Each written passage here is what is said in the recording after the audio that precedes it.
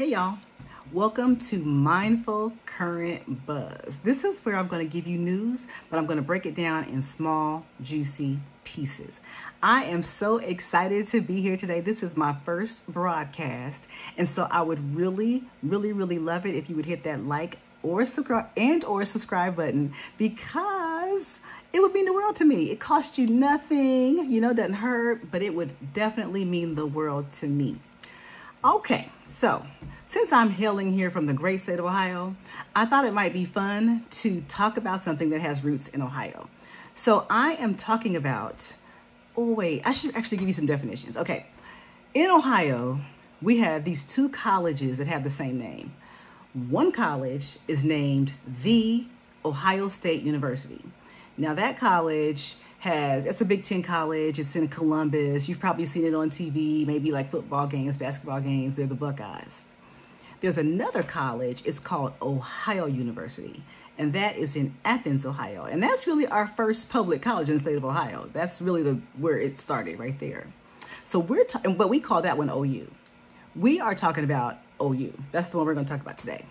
So back in I'm guessing the late 90s, definitely the early 2000s, OU had a basketball player by the name of Brandon Hunter, and he was living his best life. He was doing the thing with the basketball team. Okay, in fact, when he graduated, he had a short stint with the NBA, and he had even a longer career overseas. So he was like a real deal basketball player. Okay, so now he's like 42 years old. He's a man. He's into his life, his career, all that kind of good stuff.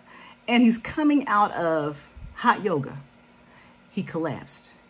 He died, and that's, I don't do yoga. That's not why, but now this gives me one more reason why I should just continue to stay away from it. But anyway, he dies, and people who remember him, his family, friends, they were just like, oh my God, they were torn up over it. They couldn't believe it.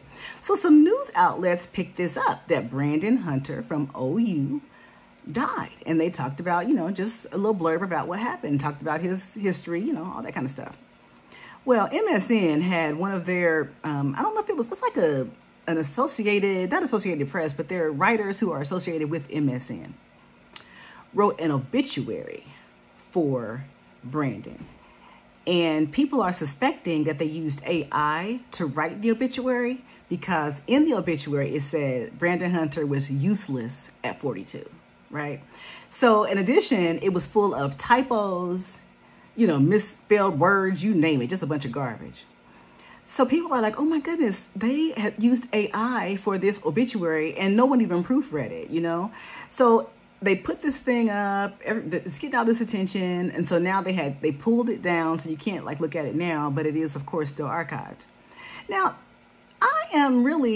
I'm not against AI. I think that it should be something that we can use as a tool, but I don't think it should be something that you just plug in the information, it spits out a paper or an obituary, and you just don't even look at it, no proofreading, and just boop, just put it up where you want to put it. I mean, come on. The dumbest human in the world would have looked at that paper one time and said, oh, wait, is this supposed to be useless? I mean, we wouldn't be having this conversation, So all of this happened on the heels of Microsoft just getting in trouble, or not really trouble, but people trouble, about AI.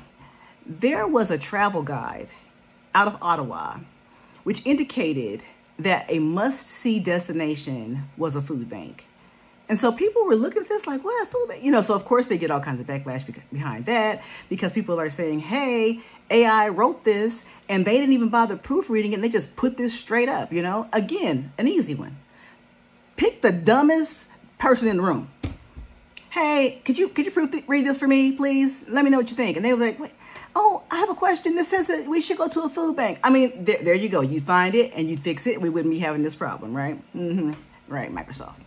Okay, so then Microsoft has a spokesperson that comes up and they say, well, I can't confirm or deny that any of these were AI, but we just need to be a little bit more accurate. Like, really? Oh, the news should be accurate. What a novel idea. The news should be accurate.